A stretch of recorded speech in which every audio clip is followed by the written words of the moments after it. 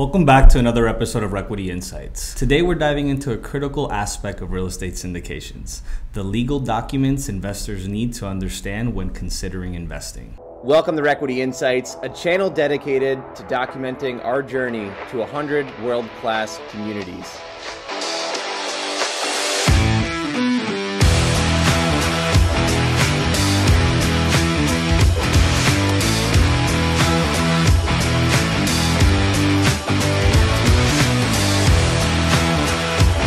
Real estate syndications offer a powerful and collaborative approach to investing in large-scale commercial properties, but they also come with their fair share of legal considerations.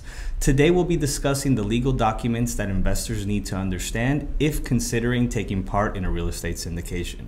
From private placement memorandums to subscription agreements and operating agreements, these legal documents form the backbone of a successful syndication venture.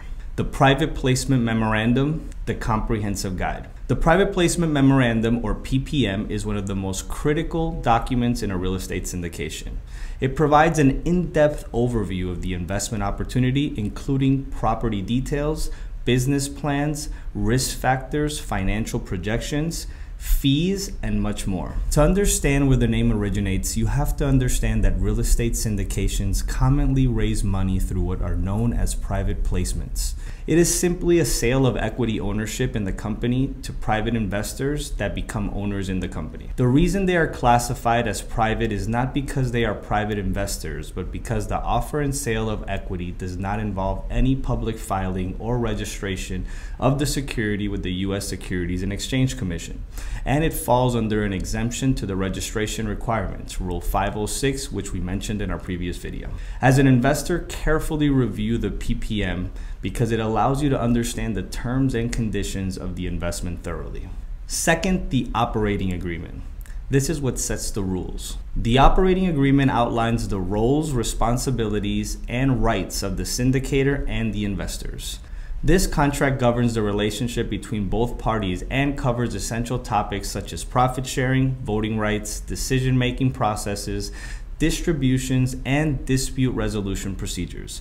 Investors must pay close attention to the OA to ensure they know their rights and obligations. Number 3, the subscription agreement and the subscription documents. This is how you formalize your commitment. The subscription agreement is the document through which investors formally commit to participating in the syndication. It outlines the investment terms, the amount of capital contributed, and other relevant details. It's essential for investors to carefully review and understand the subscription agreement before signing, as it represents the formal commitment to the investment opportunity. The subscription agreement is part of a larger set of documents called the subscription documents, which include all forms and paperwork investors must complete to become official participants in the syndication. Investors provide essential information, such as if they are investing as an individual or entity, their accreditation status, investment amount, and other required details, including filling out corresponding tax forms for U.S. citizens or residents or non-U.S. citizens. This can all be viewed on the IRS website. Number 4, partnership agreement. These documents outline the legal structure of the syndication entity, usually a limited liability company or limited partnership. They specify the rights and responsibilities of managing members or general partners, and they may include provisions related to voting, management, and dissolution of the entity. Understanding the structure is vital to grasp how decisions will be made within the syndication. The 3 main benefits of the limited partnership agreement are: number 1, it limits the liability of the limited partners. This structure protects the limited partners' assets from lawsuits. Number 2, it allows for passive investing. A limited partnership allows you to create a contractual agreement with investors, so their involvement in the investment will always be passive. And number 3, income tax pass-through to limited partners. Limited partners receive a Schedule K-1 yearly to report taxes to the IRS. The taxable income passes through to them and is reported on each individual's personal tax return. Understanding these legal documents is paramount to making informed decisions in real estate syndication. As investors, it is essential to review and comprehend each document thoroughly. Seeking legal counsel or financial advice is highly recommended to clarify any doubts and ensure you're fully aware of the risks and benefits. In real estate syndications, investors are presented with several legal documents that outline the terms and conditions of their investment. These documents provide transparency, clarity, and legal protection for the syndicator and the investors alike. It is essential for investors to thoroughly review and understand these documents before committing to any real estate syndication.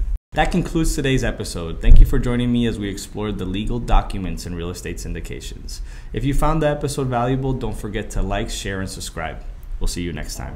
Thanks for tuning in to another episode of Requity Insights hosted by our team at the Requity Group. You can find recordings of all shows along with our opt-in form to set up a call and view future investment offerings on our company website, therequitygroup.com, also listed in the show notes.